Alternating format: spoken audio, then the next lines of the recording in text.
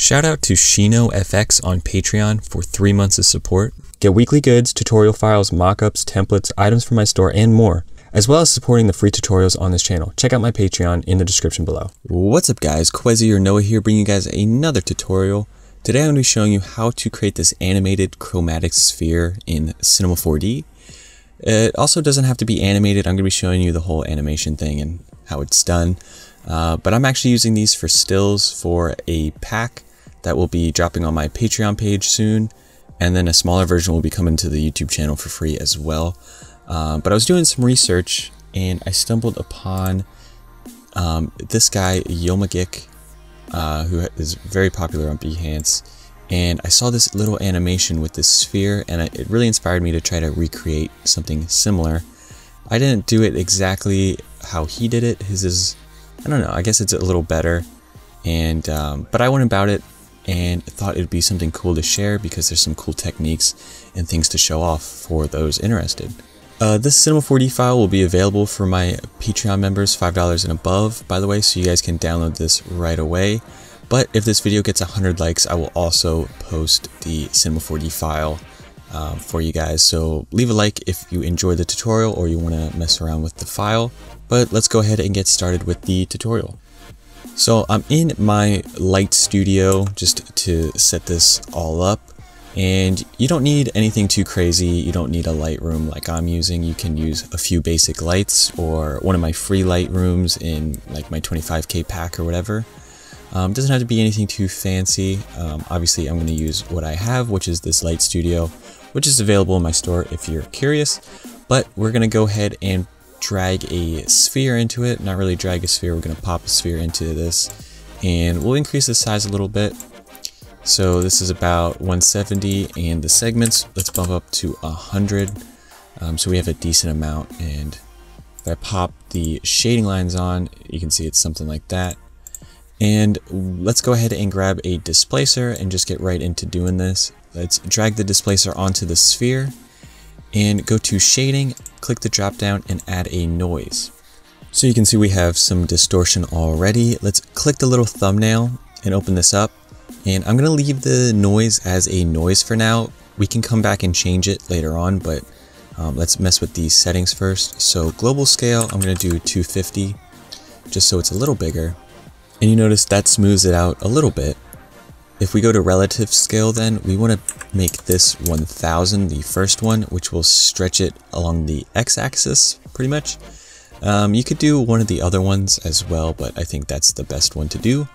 And if you're animating this, make sure the speed is at 1, and I mean you could do whatever speed, and then the loop period you could do 4 or whatever. And I'm actually gonna mess around. I'm gonna make the speed 2. I have never done that before, so that might turn out awful, but whatever. We'll give it a try. And if I give this a quick little test look, actually let me turn off all this stuff. If we give this a little test look, you can see we're already pretty close to the effect we're going for. But we want to add another thing here, which is a twist, and make sure that is below the displacer. Click fit to parent and then increase the angle, and this will kind of just stretch out some of those areas. So around 300, you can see we start to get a nice kind of a clothy look, but it looks real, but it looks very similar to what we want, which is nice. We have to smooth it out though, so grab a subdivision surface and put the sphere into that so we have some smooth kind of wrinkles going on. And there we go, that's a lot better. And if we go and press play, you can see we already have our effect going on. It's looking pretty nice. The speed at 2 is working for me. I kind of like that. Come to your frames though and bump them up. You could do whatever you like.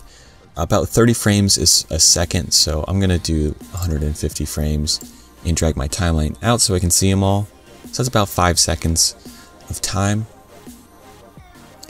And that is basically the object setup. It's real simple. You can now come into the displacer if you'd like and mess with the noise. I'm going to come in and go to the height and make it about 15, so we get a little more shadow, a little more shadows, a little more places for reflection, which is real important for the material we're going to use, which by the way is the next step. We want to add a nice reflective material.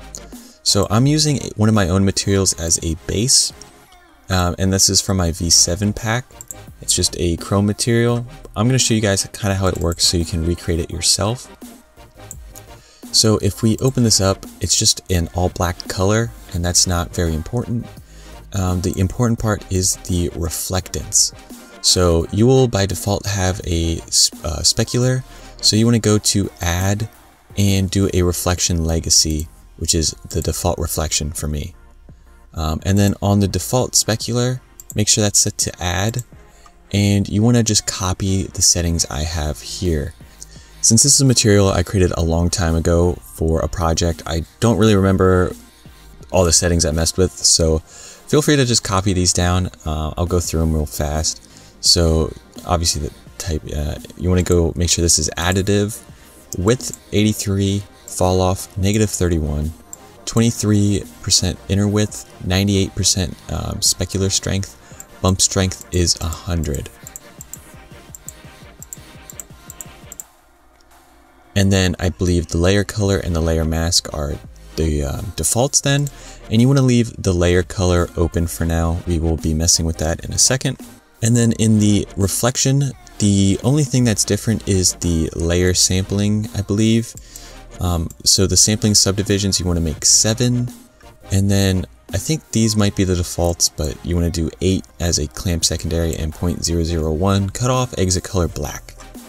And that's about it for that. Also make sure your layer color is open still, and we can make sure this is 100%. Mine's at 92, but we'll bump it up. So let's just give this a quick test. If we drag it onto the sphere, it will just be a very reflective, kind of wrinkly sphere, but you can kind of see where it's going. So yeah, you can see this looks pretty neat with all the reflections going on. So let's go ahead and add our colors to this. So if we open up the material again, go to reflectance, go to one of these. We're in the reflection one first. So go to layer color, texture, the drop down, effects, and go to spectral. And if we open that up, you can see we have this gradient of some pretty colors, and that's fine. Let's go to the other specular and do the same thing. And this is one option you can do. So if we give this a quick render, you can see it's going to be using those colors that just showed up in the gradient. And this looks fine, the default, but we're going to change the gradients to something a little better, a little more color, and a little more colors in general to mix it up a little bit. But you can see that doesn't look too bad. Let's open it up again, click on it, and let's go to the spectrum. And I actually have a gradient saved in my presets. It's called gradient, and I'm going to pop that on here. And you can see we have 7 colors here. You can create your very own gradient, just choose whatever colors you want to be featured in the reflection. I'll show you exactly what I have here first. So I'm going to be showing you the hex codes. So the first color is a light blue, and it's B5F3FF. Then we have a pink, which is D152FF. Then we have red, FF7373. Blue, 4CE9FD. Purple, 6400CF. Yellow, D8E65E. And then another light blue, which is 73D6E6. So you can copy that exactly or make your own colors, whatever you'd like. And then what I'm going to do is come to the out of range type and set it to mirror. The variation I'm going to set to 150 and the intensity to 300. And then if we click back and hit the little drop down on that and go to copy shader, go to the other color or the other reflection or specular depending on what you were in, and paste it into that one as well. So now both of these have that same gradient going on, and you can see our material preview up here changed a bit. I'm going to go to my specular here at the top and make the opacity 50, just so there's a little more dark areas, and that should be it for the material. If we give this a render now, you can see we'll have more colors.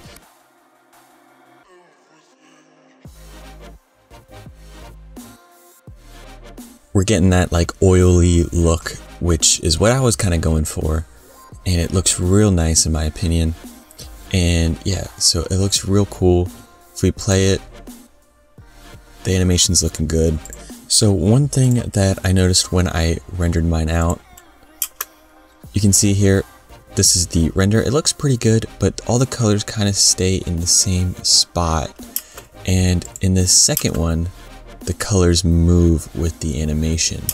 So to get them to move with the animation, you just want to move your lights a little bit with it. Or that's an easy way to do it. You can mess with the material and do some other things, but this is the easiest way in my opinion to do this. So if you have a few lights that you set up, make sure you right click and group them, or press Alt G. Mine are obviously already in a group. And I'm going to pop out so I can see all these other views. Have the move tool ready, and then come to your axis tool and click that. And we basically want to set up the axis in the middle of our sphere, which my middle point was way off, so let's get that. It doesn't have to be perfect either, it just has to be generally there, and that should work. Go back and make sure you click that again so you're no longer moving the axis. Click on the null here and go to coordinates, and we want to go to this B one, or the bottom one. So right now it says -90 for me, and I'm going to go to 0 on the timeline. And I'm going to click the little red dot to the left, which is the keyframe. And I'm going to go to the very end, 150. And then what I'm going to do is at the end of this -90, I'm going to do plus 360, hit enter.